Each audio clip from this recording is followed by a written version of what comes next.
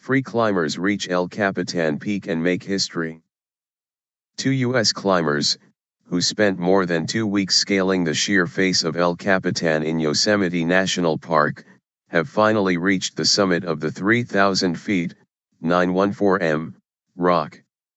Kevin Jorgeson, 30, and Tommy Caldwell, 36, are the first climbers to do so without aids, except for harnesses and ropes to prevent deadly falls. They began their historic half-mile ascent on December 27. During the climb the pair slept in tents suspended from the mountain face. "I will succeed." The men did not give media interviews on completion of their challenge, but are expected to discuss the climb later. Eric Jorgeson, Kevin Jorgeson's father, told local media his son had always been a climber and watching him fulfill a long-time dream had made him proud. "He climbed everything he could think of.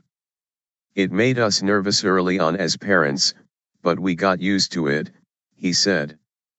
He and his son had begun climbing the other routes to El Capitan's Peak in California when Kevin was 15, making it a birthday tradition each year. "I feel like the most proud person in the world right now," Mr. Caldwell's sister, Sandy Van Nieuwenhuizen, said. During their climb up the notoriously difficult Dawn Wall route, both took rest days to wait for their skin to heal and used tape and even superglue to speed the process. At one point it seemed unlikely that they would make it to the top, the BBC's Alastair Lighthead at the foot of El Capitan reports. The pair suffered bruising falls, when their grip slipped, and they would bounce off the mountain face.